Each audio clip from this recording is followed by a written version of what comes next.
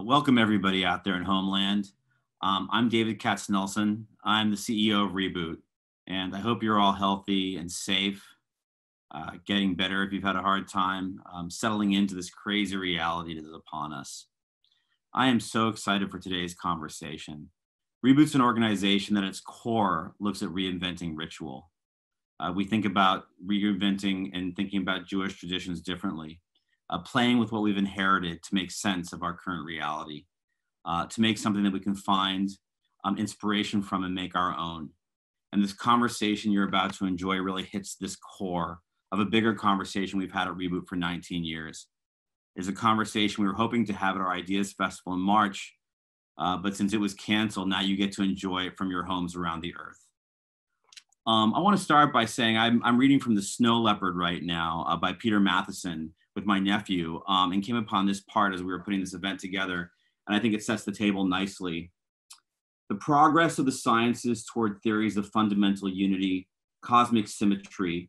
How do such theories differ in the end from the unity which Plato called unspeakable and indescribable, the holistic knowledge shared by so many peoples of the earth?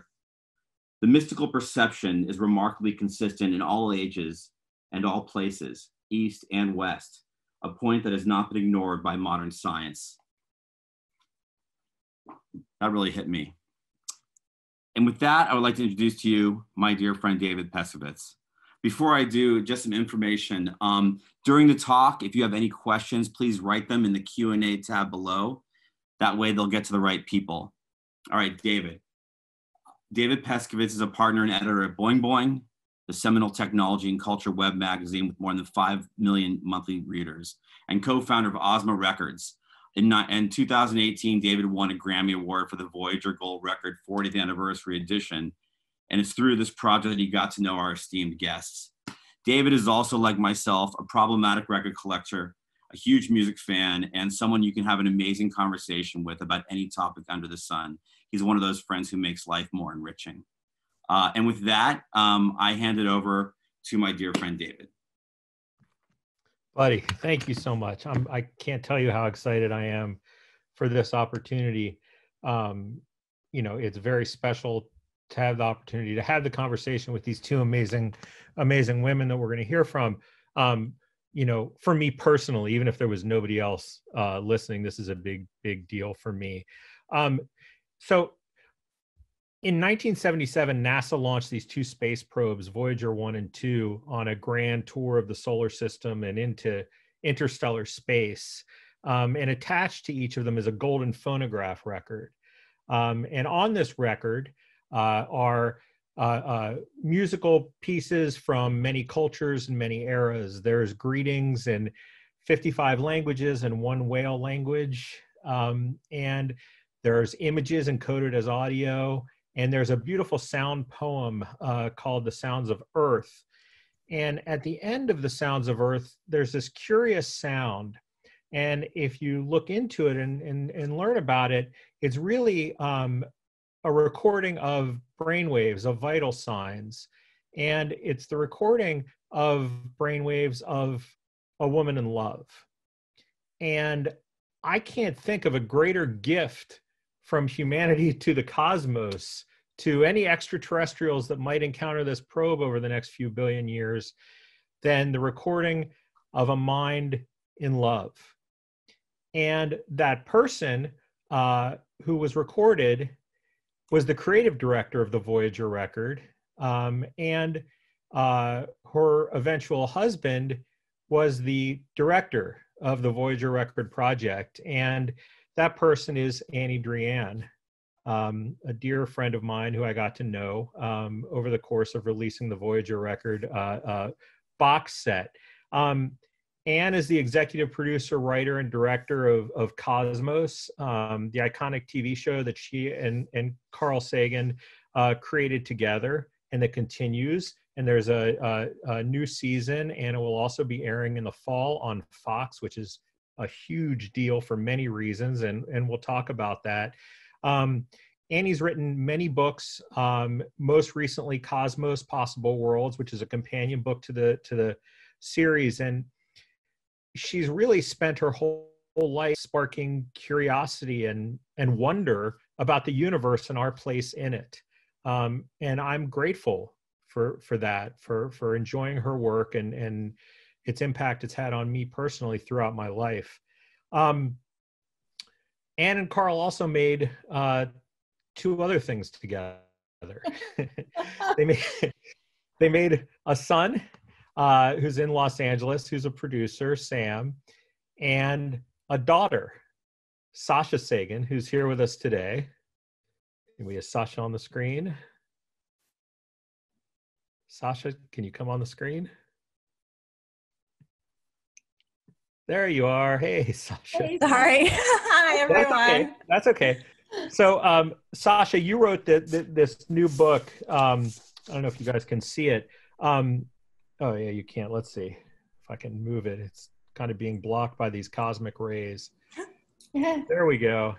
The new book is called For Small Creatures Such as We, and it's a beautiful, inspiring memoir exploring the intersection of science and spirituality in a secular home, in the home that you shared with your brother and your parents, Ann Druyan and Carl Sagan. And like your parents, I think you have I'm going to embarrass you, but you have this passion and wisdom and the talent to simultaneously instill a sense of awe, hope, but also skepticism through the work that you do. And that's a very, very rare talent when you're talking about all of those things together at the same time. But I wanted to ask, the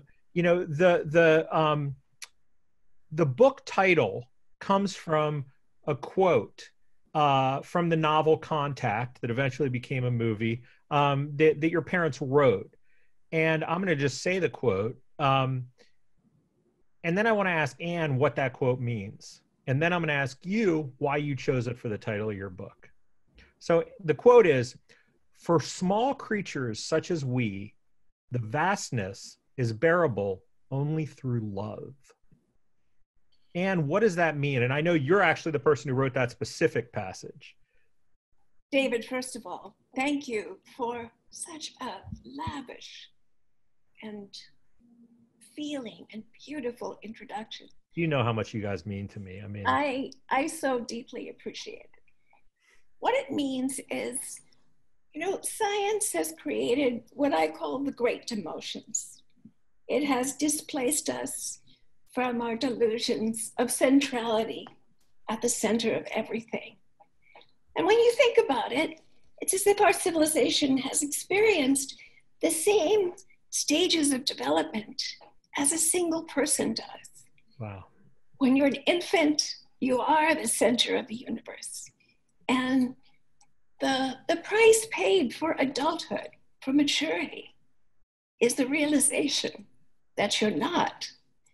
And so the more that science reveals the true scale of the universe and the reality of our personal tininess in all of it, some people find that very painful.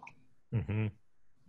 But for me personally, and if I can recapture what I was thinking when I first thought that line, was that it's a really good thing that we have this transcendent experience, because it makes that letting go of our centrality, both personally and cosmically,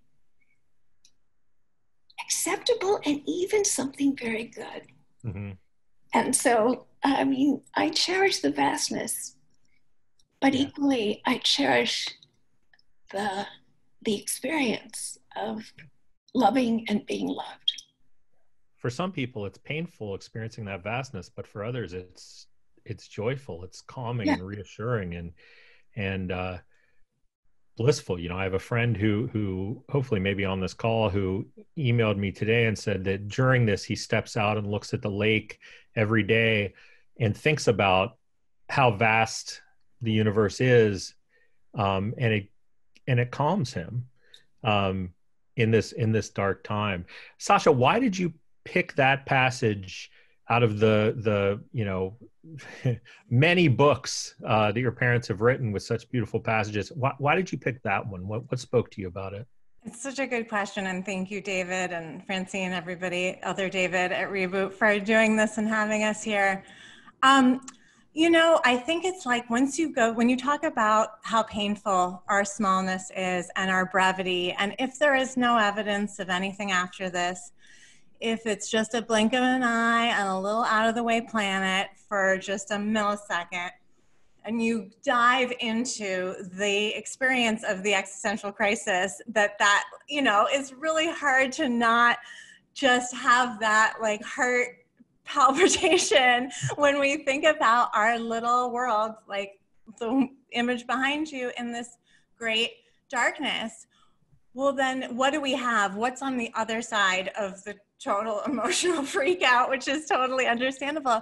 It's that we're here right now and we're together for this moment, and we're not alone. We have each other on this little world. And I think that the idea that there is immense beauty and reassurance and meaning, not despite science, but through it, because of it, that we can understand it, is really the crux of what I'm interested in. And that single line really crystallized so much of what my parents instilled in me from a very young age. And the idea that what is real is still, not still, but it's amazingly beautiful and full of wonder and awe, and it doesn't require something mythological for you to feel that way. Mm-hmm, mm-hmm. Well, I remember it's been several years now, but when I first met Ann and started on the Voyager record 40th anniversary edition, I happened to just read a piece that you had written for, I think it was O Magazine, that resonated with me so much because it was about ritual and science and religion. And for me, as someone who is an atheist, but also identifies as Jewish and enjoys some of those rituals, it really, really struck me. What led you to write this book? Well, I think that,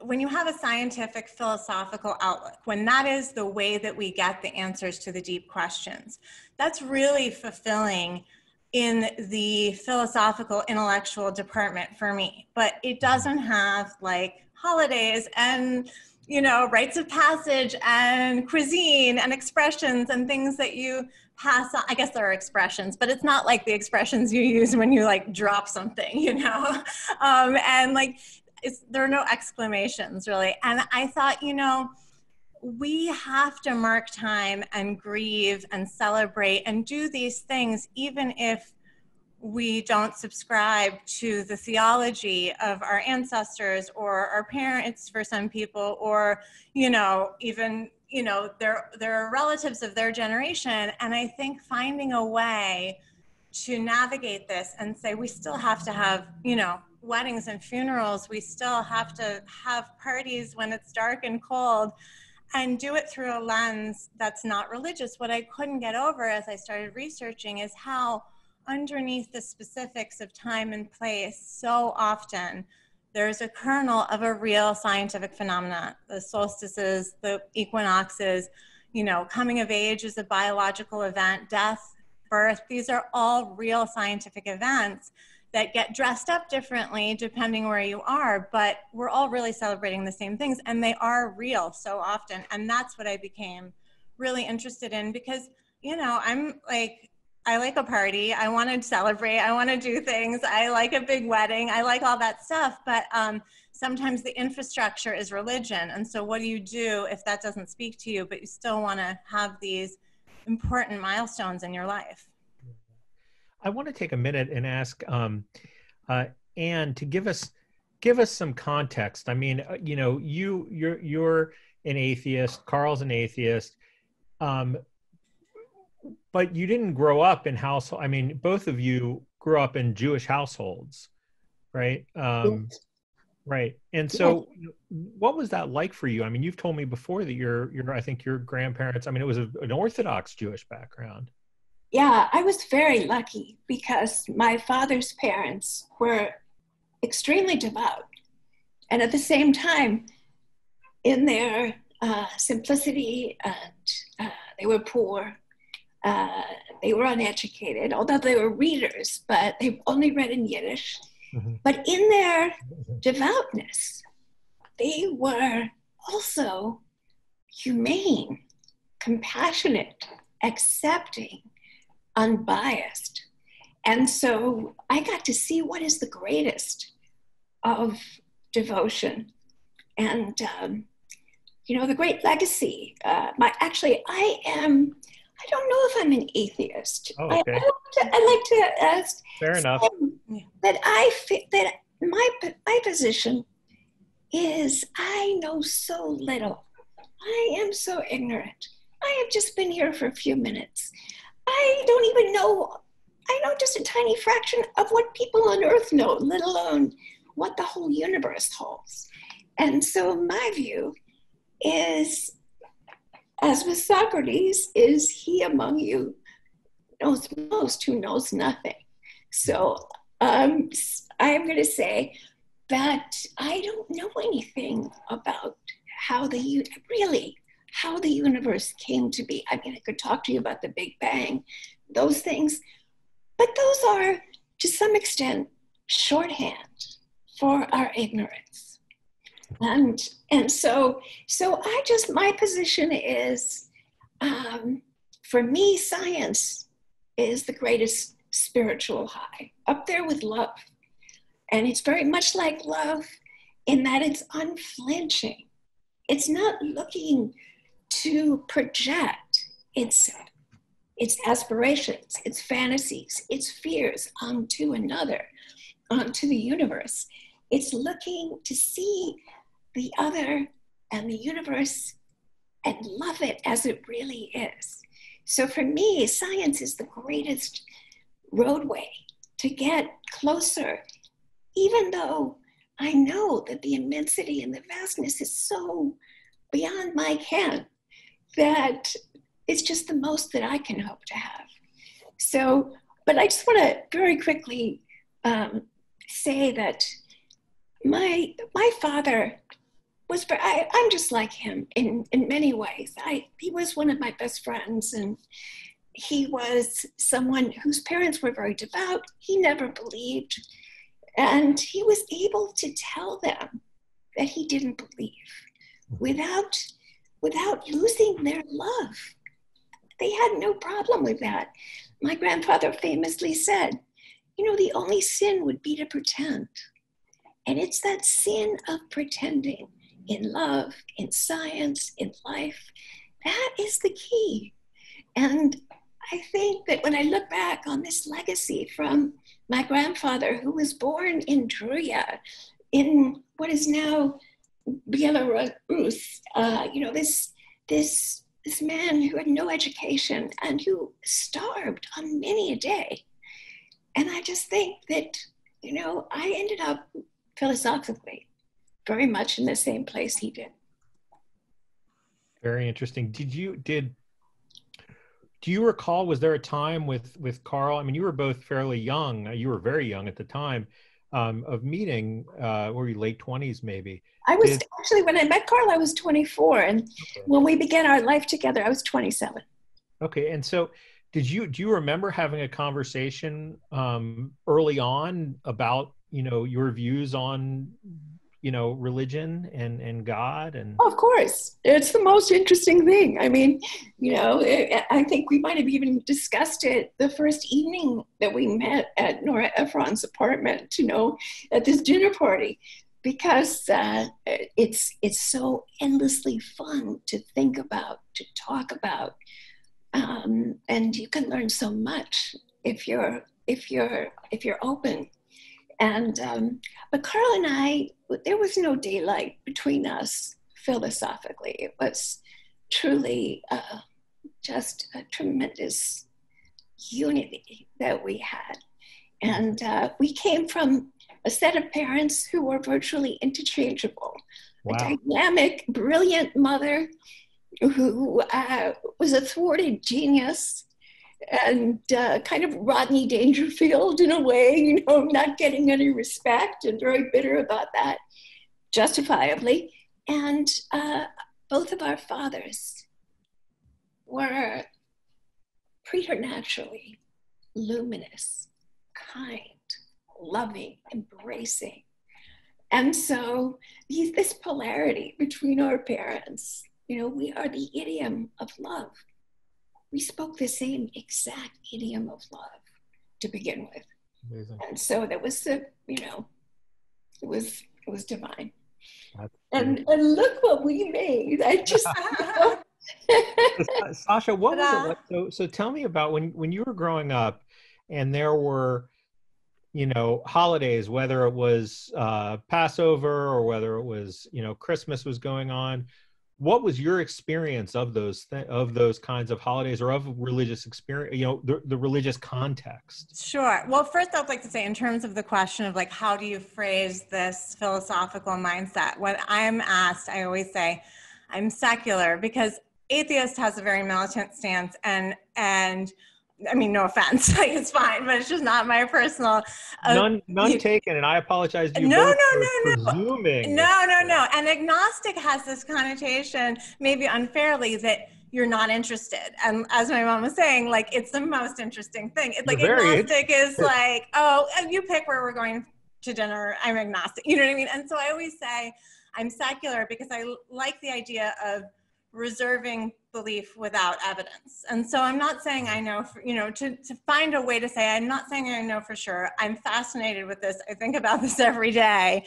But like, you know, sort of separating the idea of not being persuaded by something from saying, I know for sure you're wrong. And so that's fair, because if there was evidence that there's a god or goddess and I saw it, I would change my mind. I would be converted. Sure. Yeah, exactly. But to answer the question, yeah, yeah. I mean, just pop on up. Don't be shy.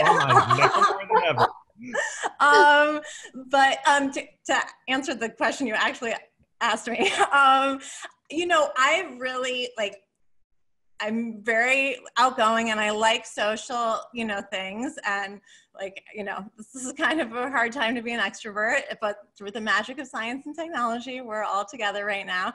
But I think for Passover Seders, which we had in this secular way, which is really easy to do, where it becomes about, and this is a tradition I carry on now in my own family, but it becomes about the idea that we were enslaved. That was really bad. We are okay now, some of us, many of us, and we must now look to other people who are disenfranchised and enslaved, literally, metaphorically, you know, by all the oppression and ills and prejudice that befall human beings on earth, as a call to action by telling the story, you know, to whatever degree of accuracy of our ancestors. And I think you can find, you know, and then there's just like the basic springtime message that you can find in so many spring rituals, which is just, wow, that was close. It was almost looked really bad, but we made it and we're okay. And that's springtime. Like for so long, survival of the winter was not a given. And so to get to that point where things are blossoming and the weather's getting warmer is so innately worthy of celebration, and it requires no faith. But then you also have the connection you can feel to your ancestors when you do something that, you know, after a few generations back, we don't know anyone's name. We don't, you know, 3 or 4 generations, we don't know what village they came from beyond that. We just know that they were Jews. And like, that's something where like when you know, light a menorah, or, you know, you can say, okay, I at least know that they were probably doing this if I don't know anything else about the people I came from.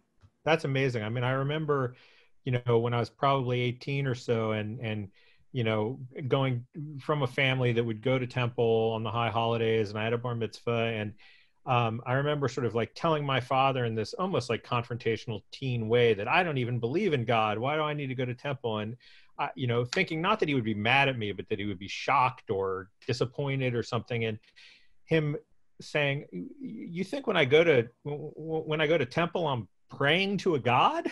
Like, as if you really think that? He was, and then he said, I'm just identifying with my history, literally is what he said.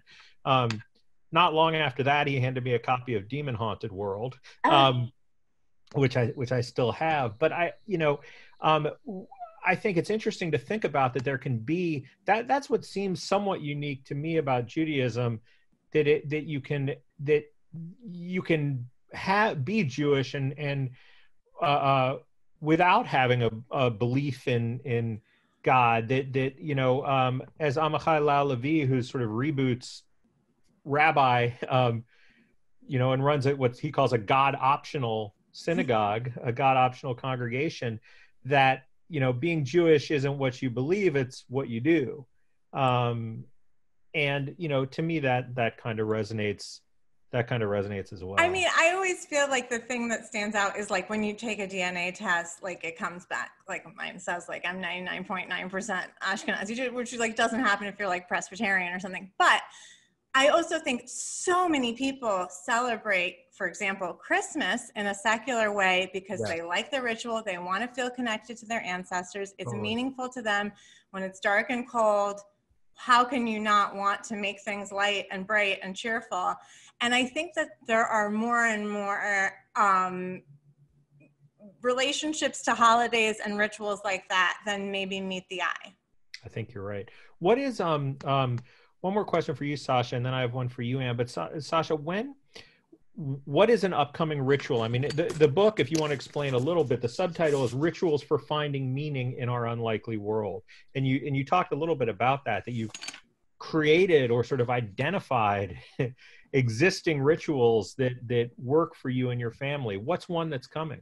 Well, I think, it's one of those things where it's like, it's really hard to start from scratch. Like, it's really hard to build something from nothing. So you have to kind of like, take this something ancient. And I think all holidays and rituals that people are celebrating in 2020 are built atop the ruins of things that people were doing, thousands of years ago, and pre-monotheistic rituals and all sorts of things that are, connected to very ancient things. But I mean, one ritual that's sort of, in a way very ancient, but in a way new, is in this weird time that we're all in right now. We live in the center of a small city, and we have almost 3-year-old, and we are used to taking her to like the aquarium and to like playgrounds and things like that. And that of course is not an option right now. So we found a, small national park that's not far away. That's facilities are closed, but the trails are open, and we wear our mask and go every weekend. And my daughter said, when things go back to normal, can we still go to the forest? And I suddenly realized, I had been depriving her of this experience that we wouldn't have probably done if not for this total break in the normal thing. But now it is a weekly ritual, and all 3 of us look forward to it every week, and we just go walk in the woods. And it's something that we've, been doing since before we were human beings. And it's so deep and profound. And but the ritualization of it, of being like, okay, we're going to do this once a week, and is so powerful, and we look forward to it, and it gives us a rhythm right now when every day feels like it's the same. Yeah, that's amazing. You talk about, I want to shift the conversation a little bit now, but you were talking about the situation we're in right now, and I was part of a similar event like this with the New York Times columnist Tom Friedman last week, and he said something that really struck me. Is he said, it's obvious, but the way he said it was great. It was about that we're dealing with Mother Nature right now, and as a metaphor, and Mother Nature. You can only respond to Mother Nature with science, with biology, physics, and chemistry. You can do as many stimulus packages or business deals as you want, but Mother Nature doesn't care about any of that. And right now we need science more than ever.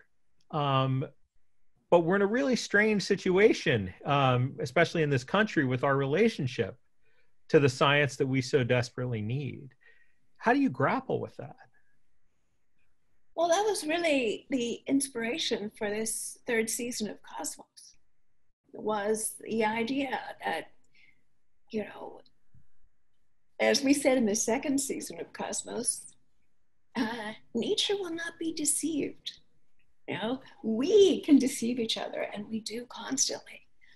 But the beautiful thing about reality and about nature and about science's methodology for beginning to apprehend aspects of nature is that it's so completely reality-based. Mm-hmm.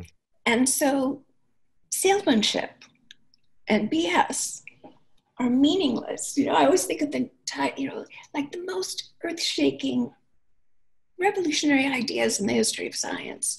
You'll see that the title on the scientific paper announcing these results is always the most restrained. No hyperbole, no adjectives, no, it's just really to the point. That's what we need now, is an unvarnished truth, and not to be confirmed in our delusions, which is, so in doing this new season of Cosmos, I was thinking, well, we can't just be telling everyone, we're all gonna die, we're going to hell in a handbasket, because that doesn't really motivate us. Right. But, to me, science is such a source of hope. And not only science, but all the generations of searchers who have contributed to our current picture, our current understanding of nature. Their resourcefulness, their willingness to stand up, to see it matters what's true, even in the face of some of the most brutal repression and wanton cruelty, to say, you can kill me, you can burn me at the stake, which is what one of our heroes said, but you can't make me lie about science. Well, if ever the human species needed a moment to stop what we were doing and to take in the enormity of not only this pandemic, but the long shadow over our future, which is climate change. And isn't it amazing that, for 70 years, the scientists, completely correct, warned us what was coming. They predicted the global mean temperature down to fractions of a degree, out 50 and 60 and 70 years out into the future. That is prophecy. Talk about, superpowers. That is prophecy. They nailed it, but no one listened. And it wasn't until this moment when we fear for our loved ones, we fear for ourselves, that we've stopped what we've been doing. But what a great lesson for us all, that we can stop what we're doing. We can change the way we live. And, if you won't do it for this magnificent planet and all the life that it supports, maybe there's one kid you love, one child you care about, who's going to have to inhabit that future that you are making step by step. So I guess science is, patently, obviously, unavoidably, our only way out of this pandemic. We all know that. And I think we all know, too, that we have to change the way we live. And so, in thinking about Passover and what it means to me, it's always been my most favorite holiday. Mine too. And my grandmother's seders were just, to me, they were the greatest. And Carl and I had on our to-do list to write a new Haggadah. Oh, gosh. And we talked about it for years, and tragically, we never got to write that Haggadah. But if I was writing one, I would keep the firkashas, the 4 questions, but I wouldn't give the answers. I would want to hear what the youngest one, what answer they're giving, what new answers we can find in that great tradition. Wow, that's amazing. You know, your comments there just sparked so much in me. But I was talking with a psychologist who studies, among other things, hope and optimism recently, and she was saying that the opposite. You know, a lot of people are searching for optimism and reasons to be optimistic right now, and she was saying that the opposite of hopelessness is helpfulness. That people want to feel that they're able to help themselves, help their families, communities, neighbors, the world in some way. And, you know, clearly that a lot of that has to do with, you know, there's kind acts, but a lot of it also has to do with embracing the scientific realities of the current situation. But yet, you know, we're in a situation where, you know, there's a lot of, you know, anti-science, pseudoscience sentiment, mistrust of science in this country particularly. Yeah. And it's partly because the founding myth of our civilization is, what do we, you know, here we are born in this maximum security prison where we're being watched, surveilled day and night. We don't have a childhood. What is a mammal? What is a human without a childhood? Wake up in this prison, and we're being spied on constantly.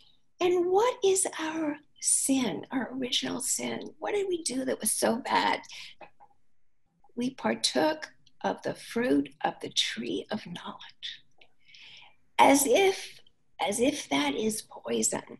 It's amazing. Yeah, that's right. The original sin in the Bible that so many people believe in and try to live their life by is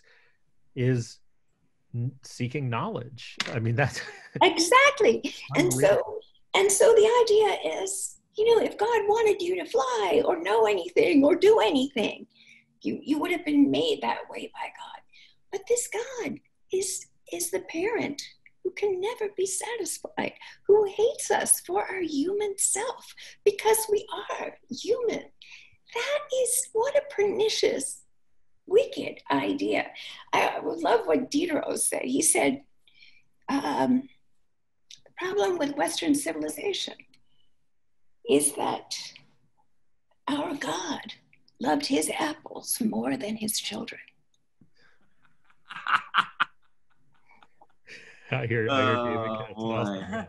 David, any thoughts, David, on that one? Hey, for some reason I lost you guys. I don't see you. We see you. Sasha. Hi. There you go. Beautiful. You're back. Sasha, are you optimistic right now in this dark time that we're in? Well, I think it's another case of withholding belief without evidence. We're not good at predicting the future, and I see very positive outcomes. I see very bleak outcomes, you know, that are possibilities. And I think that, you know, so much of what you were just saying about the way that we're brought up and what our values are, I think the value of questioning and asking questions, and like the idea that there are not questions that are off limits or that are stupid, you know, and that deep philosophical that deep, you know, philosophical questions are welcome. I think that that's the way we get, and teaching children that from early childhood, which I was very lucky to get a lot of encouragement about asking that on to your daughter too. Thank you. I hope to, but I think that, you know, this idea of like, if we were able to raise a generation of children where anything is okay to ask, and, you know, obviously some things you might say, like, we'll talk about that when you're older, but that by and large, you know, our relationship with questioning authority, questioning ourselves is enthusiastic and positive, I think that is a pathway to a really much more positive future. Also, paying teachers a lot of money, I think, would also be a good start. Yeah. I agree. And same question for you. Are you're at home isolating right now? You're following what's going on. Are you optimistic? Well, I was born that way. I was absolutely born that way. I am optimistic. I really respect what Sasha said. And I think what Sasha said is absolutely correct. But I think that it's also, there's a certain amount of nature besides nurture. And so it's my tendency to try to, always find what could possibly be good about this situation. Like, what can it teach us? How can we change? Oh, yeah. And so I have hope. I have hope because the more I read about the history of our species is that we've had our backs to the wall time and time again. That's the nature of life. Life cannot be made safe to some extent. It's risky. And it tells me that we're all only here. I may have gotten this from your book, Sasha, but we're all only here because of the struggles and the triumph of not just people, but other life forms because of our ancestors in any, of any species who struggled and endured. And so that gives me a lot of hope. Also, I think this gives me hope that we're communicating with each other, with Brazil, with people all over the world. It's amazing. I was looking at there's people from, you saw the people who are here from, Exactly. It's truly a global experience. I'm so grateful. It makes me so happy because we're in the process of becoming an intercommunicating organism. And there will be a moment, I believe, of critical mass where, because I think most of us are good and I think most of us want the best for our families and for each other. And so there will be a moment, I believe, of critical mass where the decentralized communication of people all over the world will bring us to our senses. I hope so.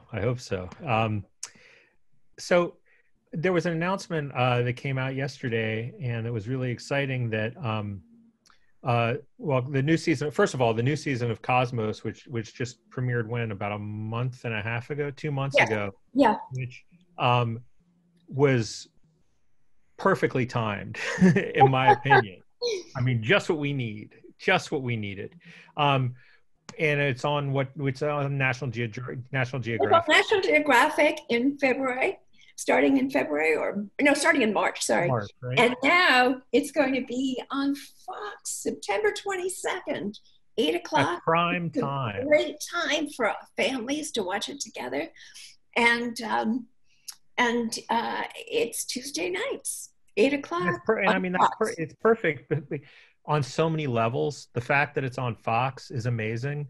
And, the fact that it's just going to be on super mainstream TV. That's the idea. You're breaking through. It's not preaching to the choir.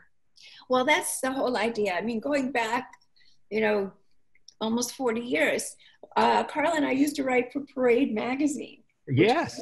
A supplement in newspapers on Sunday mornings. And it got to 70 million people. Yeah. And, it was like, we didn't want to write for, wonderful publications like Scientific American, because we knew that the people who were reading those publications, they were already on their way. They'd cast their vote to try to learn what the scientific perspective was. And so I am really excited about the run on Fox.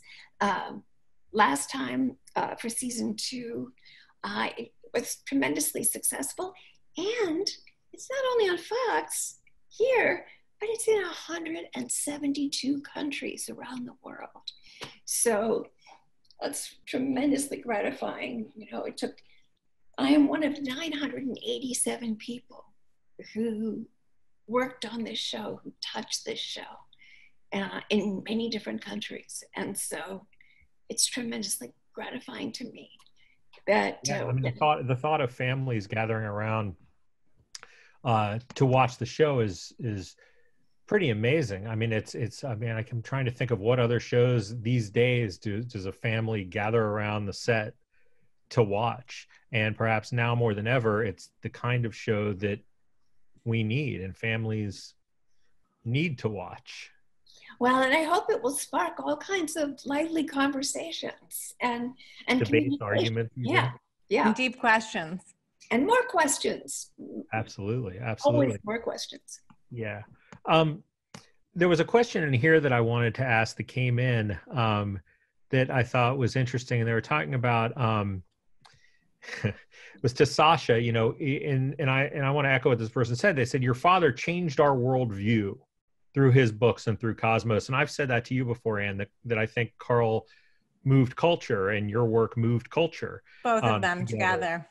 Right? I mean, the two of them together moved culture. Yeah. And in many different ways, but I mean, Cosmos absolutely did. Can you describe, Sasha, what it felt like? So this is the question of the person, to live with that person and those people every day to help you understand the world. What was that like? It's such a luxury. What was it like to live with your parents? On some level, it's like when you're a child, anything that you experience, you don't have any context. So it takes a long time to realize that something is really out of the ordinary. And I definitely, you just think whatever you have going on is normal. And so there's some element of that, but it was such a luxury, and it was just this enthusiasm and encouragement for curiosity. And like I was saying before, to never hear, and this is something I've written about and I think about a lot, but to never hear like, that's just how it is, or like, because I said so. And like my daughter is just entering the why phase now. And to just like my vow to myself and her is to never cut it off. Just keep going. And sometimes I'm like, she's like not yet 3. And sometimes I'm saying like, because this is a social moray in civilization that we have all agreed on. And I'm like, I don't know if this is like, am I just talking to myself? But she's very curious and she's interested, and she doesn't lose interest when I go down these like, because we've decided that when we sneeze, we say something to each other, but not when we cough. I don't know, like, that kind of stuff. And to say, I don't know when you don't know. Because I think that's so powerful. And my parents were so good about that. And they were so thrilled. And I think it really comes, as a reflection of confidence too. When you feel confident about your intelligence, then it's easy to say, I don't know. When you feel a little bit ashamed or embarrassed to not know, it's a lot harder. And we've all had moments like that in our lives where we don't want to admit we don't know something. And I think that there's something really powerful about being told when you're a child from an adult who is smart and capable, and in my lucky case of growing up, like just happens to be two of the most intellectual forces in the culture, to say, I don't know, that's a great question, let's go look it up. And I just think that that was such a gift.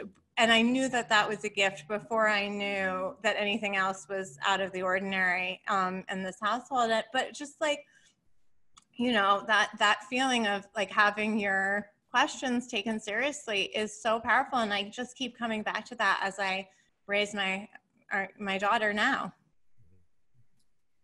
And you've been so prolific during your life, before and with and after Carl. what work is your favorite? You know, something you've done on your own or something you did with Carl? Wow. Well, I have a great soft spot in my heart for the Voyager record. So do I. I know you do. And what a beautiful, magnificent 40th anniversary. Oh, you're so kind. I can't imagine, I can't think of a better way actually to have honored the 40th anniversary. So that means so much to me because, just to think of it is to smile, and people say, when someone dies, may their memory be a blessing. And, the people in my life who I've loved, who I've lost, I smile when I think of them. And it's the same with the Voyager record, because it was such a privilege, such an honor, such a total fluke of the kindness of chance, the kindness of, I still can't wrap my head around the fact that you began this wonderful conversation with about those feelings of being so deeply, ecstatically in love live on.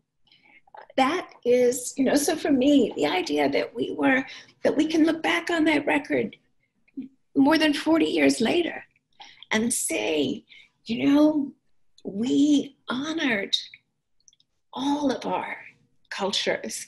We tried to honor as many of our fellow earthlings, human and non-human, as we could, and to speak in as many languages as we could, and to see our civilization with Carl's planetary perspective, and with none of that kind of narcissism and selfishness. So the Voyager record means so much to me, but also, I've been doing Cosmos for 40 years. And when I think of how many people have told me that they teach science or they study science or they do science because they were first attracted to it, because of that is, you're just talking to one of the luckiest people who ever lived. That's just the whole point. Well, I just saw a question came in where someone mentioned, let me see, a woman in here in the comments mentioned that she was going to study astrophysics, directly sparked by the work that you and Carl did. So, wow. Yeah. And yes, I love the Voyager record as much as it's a gift from humanity to the cosmos. It's a gift to humanity. A reminder of what we can achieve, I think, when we're at our best, and it sparks the imagination, and for me it instills a sense of hope. So I want to thank you both so much. Coming up next, we have Ann, your Cosmos is going to be airing again in September on Fox, but you can also watch it on National Geographic right now. No, you can't. No longer on National Geographic. No, don't do that. You can't do that. Okay, you can't. You can watch it on Fox coming up in the fall. And I encourage everyone to watch it with your loved ones. Sasha, what's next? What's next for you? I know the book has just come out, so you're probably still reveling in the afterglow with that. Thank you. I don't know what's next. I'll just tell you what I think I want to do. We'll see if it ever happens. But I'd really like to write a children's book. I don't know, we've been talking so much about little kids tonight, and I think that would be a good thing to try to do. So we'll see. Perfect. Thank you both so much on behalf of Reboot, and also from me. Thank you. Your work and your whole family inspire me, and I'm grateful that we've become friends. So thank you. Thank you, David. Grateful. Thank you so much, David. I love you, Sasha. Bye, Mommy. Bye, everyone. Thank you so much, everyone. Yes, thank you. Be safe. Well, I want to thank Ann, Sasha, and David for this truly historic and present and future-looking conversation. I want to apologize for laughing in the middle of it. I was just smiling ear to ear the entire time and enthralled, and I thought I was on mute. I want to thank all of you for being here. And for more information on this conversation and other conversations, please go to rebooters.net, which is in your chat. Our next big event is on May 28th. It's called Dawn. It'll also be online. It will be a multimedia extravaganza all night long celebrating Shavuos, where we're going to ask the big question, what commandments should we be following in this time that we're in? Anyway, thank you all for being a part of this. And again, David and Sasha, thank you so much for your wisdom today. It's happening during a time when we all could use it. So thank you and goodbye.